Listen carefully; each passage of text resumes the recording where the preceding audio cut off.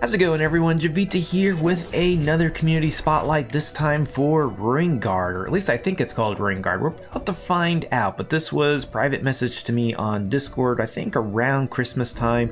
And yeah, I have a bad habit of I'll read the message and then it's like, okay, cool, I'm gonna follow up on that. And then since the notification goes away, I kind of get distracted and forget about it for a while. But this is at least for now, the current capital of Cardass. So if you didn't quite catch, we're in the Ultima Guild HQ city, and this is the Aquarius network. So right over here leads to all of the higher level worlds, and Cardass is a tier 6 planet, so we're going to go to all the tier 6 planets through here.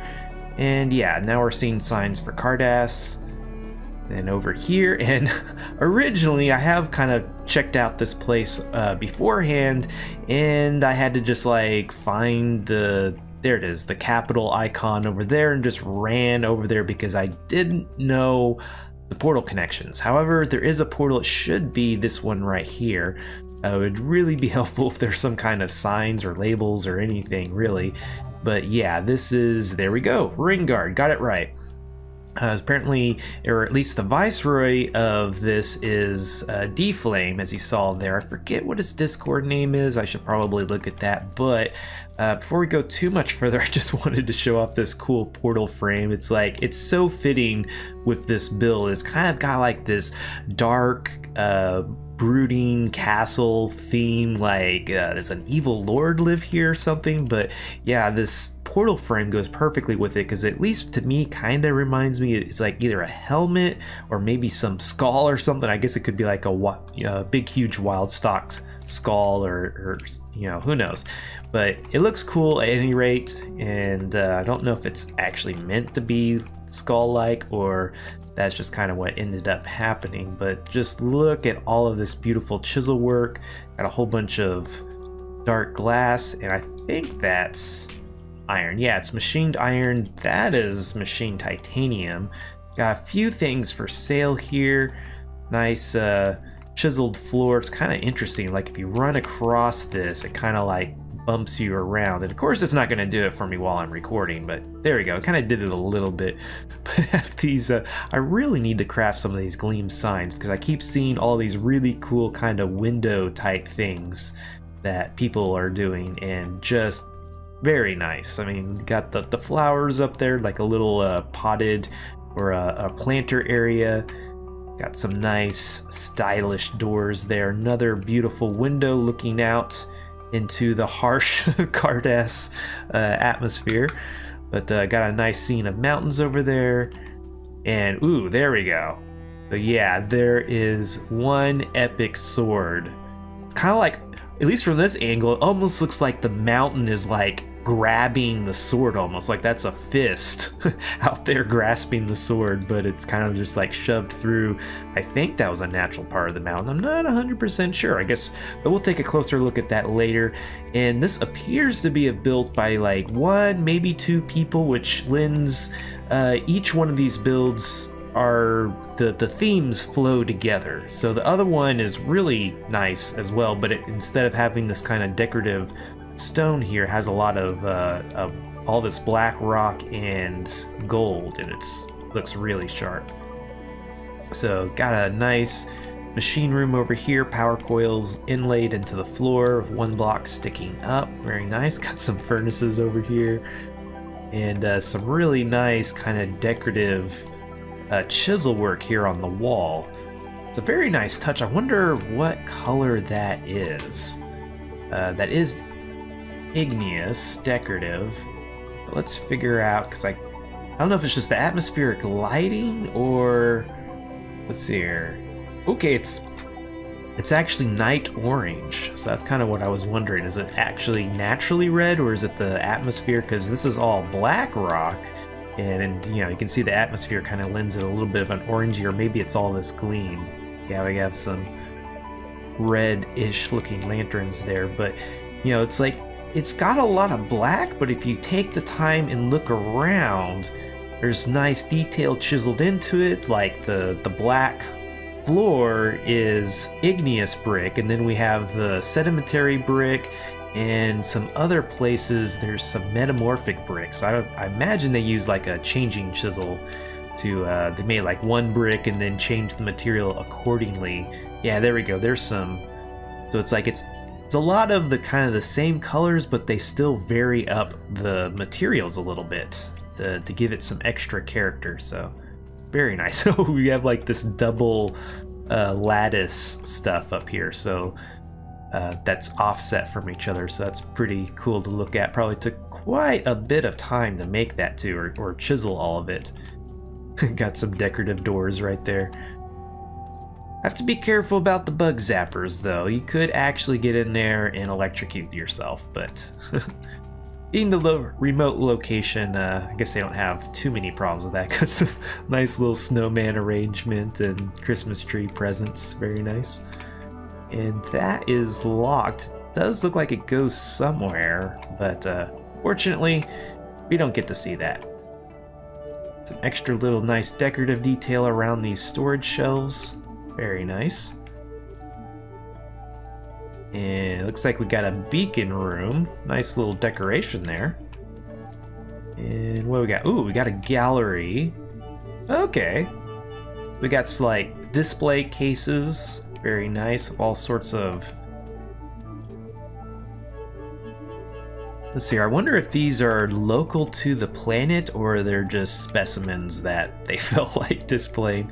But it has a pretty nice effect all the same, no matter where it comes from. Ah, nice. Got a little rock ring in there. It's one of my favorites as far as the rock ones go. Got some corruption in that doorway. Very nice. There. Huh, that's interesting. Just like a random little triangle of corruption right there. Some dark glass in the ceiling. And okay, that's where we came in from the portals. And so yeah, now we have this really nice bridge. Again, it's got a nice variety of materials, if not colors. But leads over to, let's see here. So this is...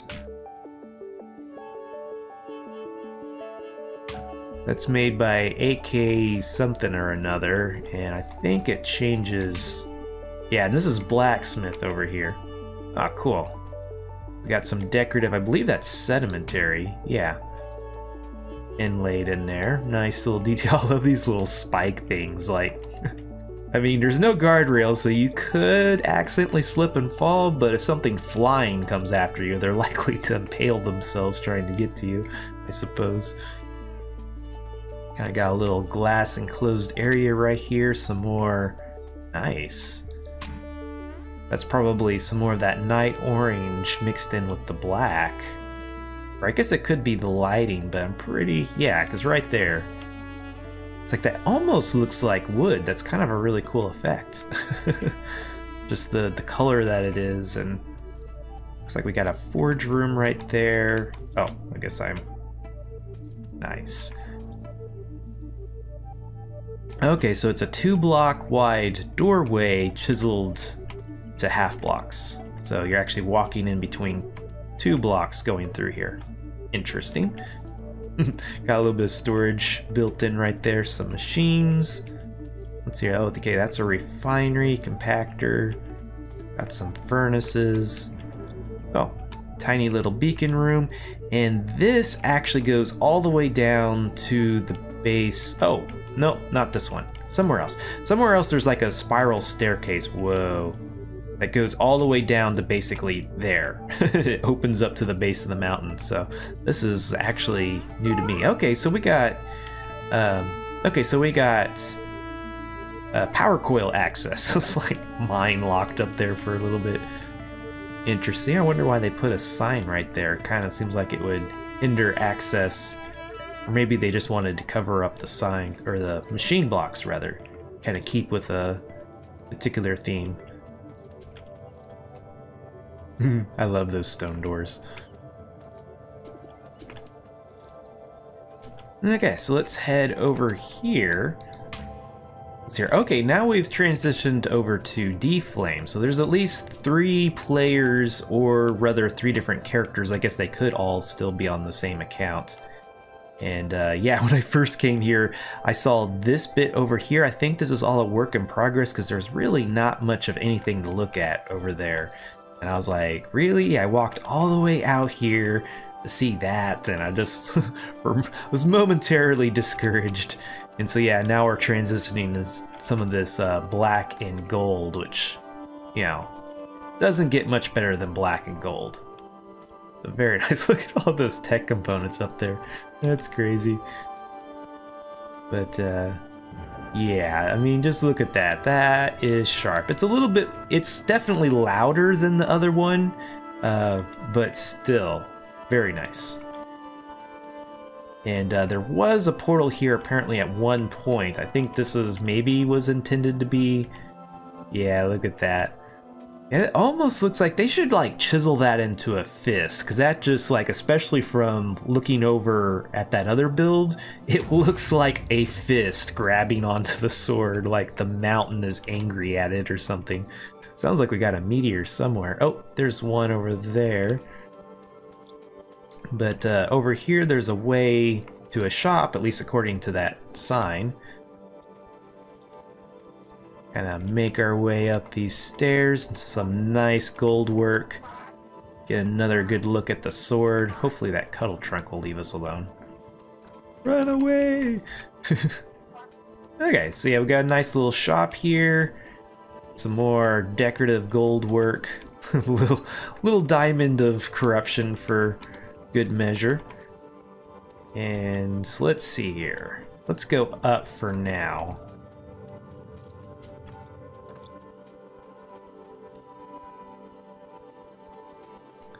Got some nice lanterns, kind of like trying to be windows almost.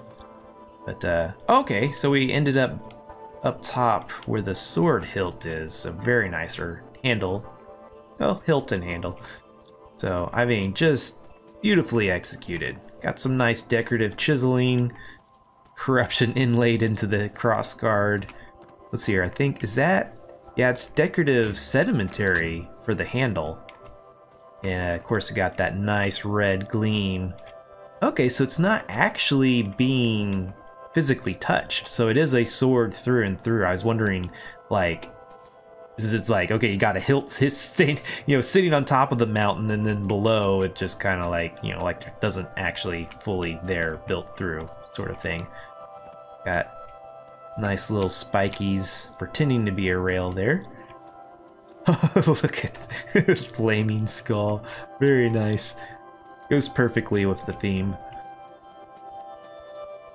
And let's see. There's a lot more. There's like another crafting area around here somewhere. Let's see here. What is... Okay, that goes to the shop, so perfect. Kind of afraid. Okay, this is locked. I don't know, it looks like I can see a little bit of gold through there, but really not anything we can do about it. This is locked too. It might be... This one I would imagine is maybe a service space for the machines, because yeah, that's gotta be what it is. So again, we got the machines inlaid into the floor, and yeah, this is still D-Flame. And look at all of this beautiful gold. And actually got some... I guess that's probably cool blue gleam, and it gives it a much... you know, well, cooler lighting in here. Kind of changes up the feel a little bit. But very nice. Love all of this gold, black, and glowing corruption to just top it all off. So, very nicely done. Let's see here. Oh yeah, I was like, wasn't there... Yeah, I love how this gold, it's like it's almost like sinking its teeth into these storage blocks right here. It's very nicely done. And kind of maybe, well, I mean, you can still perfectly see what's there. Just kind of occludes it just ever so slightly of what's actually on the shelf there. So, got a nice little block of corruption. Corruption inlaid into the, basically all the door frames, it looks like. This beautiful hallway with all this gold inlaid work, and then kind of an observation deck here, again with the gleam signs. Very nice. Kind of pretend to keep the weather out, so to speak. Ooh, looks like... Yeah, it looks like there's portals and stuff over there. There's like a big gleam something or another. And, okay, we got like a sling bow, or just gym equipment showcase in general. Some locked doors. I wonder if those doors are purely... Well, no, there is something behind there. I wonder what that is. Almost looks like a mixer, or kind of looks like maybe it's a machine, and there seems to be some green something or another, so kind of can't really tell. Interesting. Let's see here, 9B hammer, 9B shovel, multi-shot. Okay, so these are kind of, I guess, forged. Just showing off what he can forge, I guess, or is he storing them here? It looks like there's only one for each, but interesting all the same. But yeah, it's just like this black and gold is just sharp. Let's see, it looks like maybe I think we've been here. Kind of, yeah, okay. What? This meteor. I guess nobody's been out here for a while. Too bad I'm not actually looking for meteors. But that would be a really bad place for a meteor, especially that one right there. Like, all the portals would be like, what, down below probably? Oh my goodness, I can't even imagine. It's like nowhere to stand. All the creatures would just fall off the ledges. And yeah, I guess maybe, hopefully they would die with the fall, but...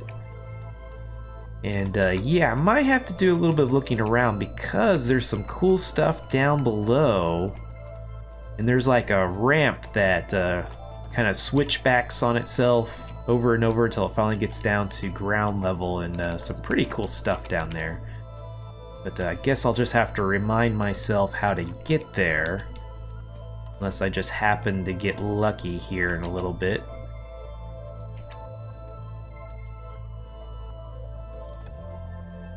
I'm wondering, surely that wasn't it. Might have been open.